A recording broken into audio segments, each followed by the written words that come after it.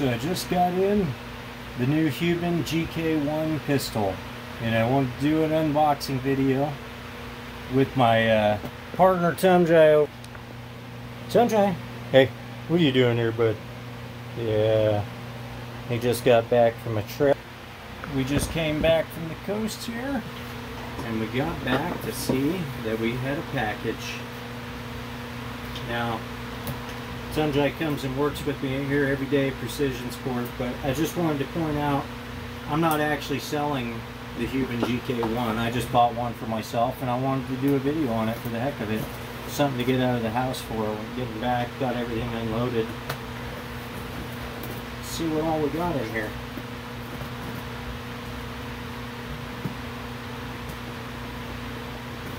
I can get it open.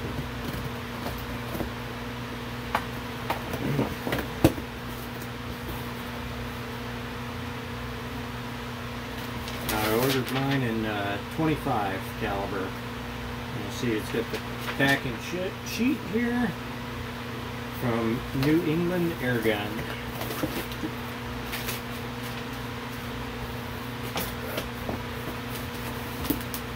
Alright, just a little newspaper and what looks like a nice hard case.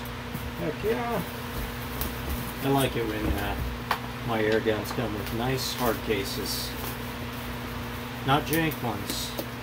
Sometimes, you know, you kick in the extra case and it sucks. Your darn thing barely opens when you try it. It's a battle every time. Now this is a really nice case, actually. This is just as nice, if not nicer, than even like the Daystate Delta Wolf cases, or even the RTI cases from what I'm seeing. Alright. Number 45. The 45th one made in 6.35 millimeters.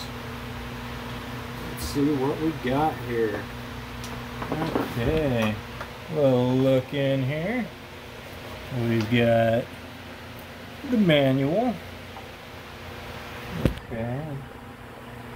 Looks like a fairly nice manual too. Some of these are just junk.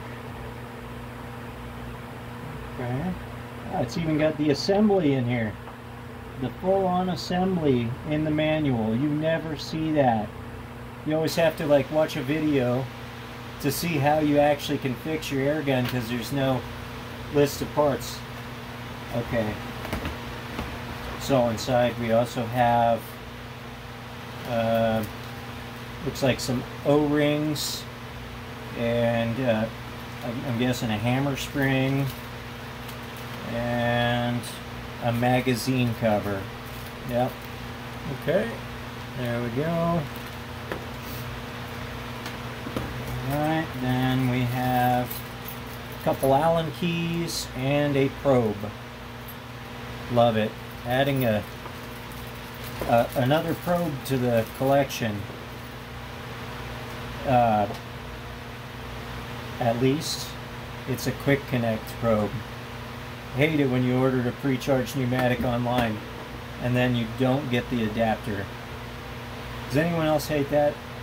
It is the worst. To get finally get the air gun you're waiting on, and then you can't actually use it once you have it. Okay, so yeah, we got the fill probe, get the spring, some Allen keys, and then we have the pistol. Oh man.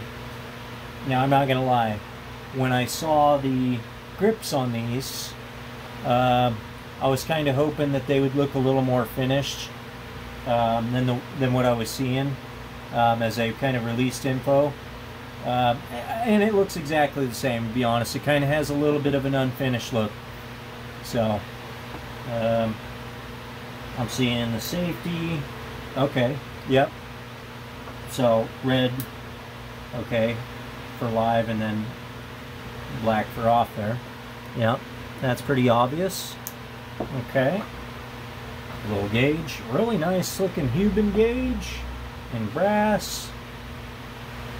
That engages the magazine. Bam. So let's see here. We can rotate her. Yep. Okay, so it rotates, and then now it's locked in when I put that down. All right. Yep. I'm gonna have to finish this pistol grip. You know, some like polyurethane,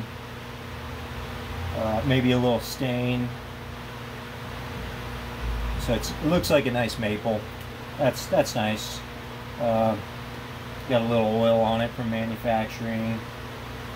Nice kind of carbon cover on the fill tube there, the air cylinder rather. And we got a dovetail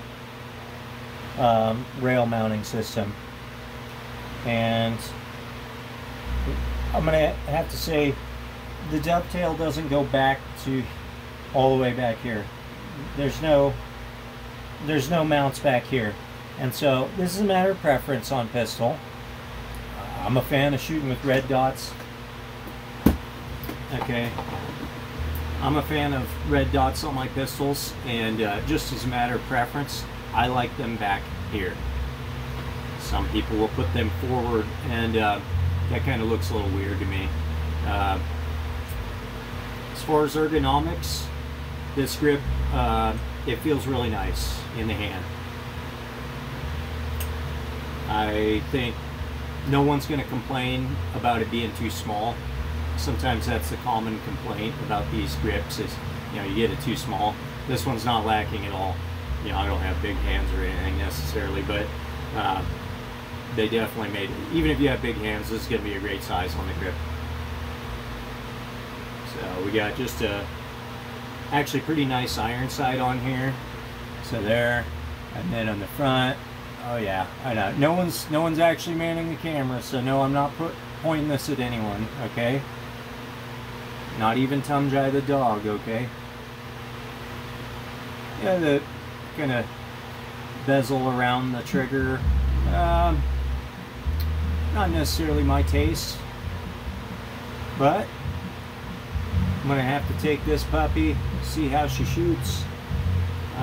I think that was all I'm seeing here as far as what came in the box and kind of my first impressions. So now I'm gonna have to do a video where we go and take and shoot it. See the probe it's lubed. They lube the O-rings. That's nice.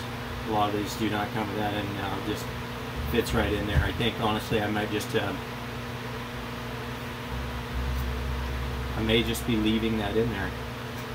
Yeah, kind of leaves one of the O-rings sticking out there too. It doesn't go inside. I'm not necessarily used to that. There it is though. We're gonna have to take this thing. This is lightweight too. This is just the right size. You know, some of these pre-charged pneumatic pistols get a little bulky, and honestly, they kind of feel like not very similar to a normal pistol. Kind of more like a sawed-off rifle sometimes. And so this one actually feels like a realistic pistol here. Yeah. I have to take this thing and go give her a test. Yep. Tumjai, what do you think? Shall we give her a test? Huh? He's sleepy. Slept like a not very good last night. We went hunting, and this guy slept with me in the back of my truck, and I'm telling you what, he moved around all night long. Yeah, you're a dog, so you can just sleep whenever the heck you want, but I can't. See, you catch right up on sleep. Let's go shoot this thing, Tumjai.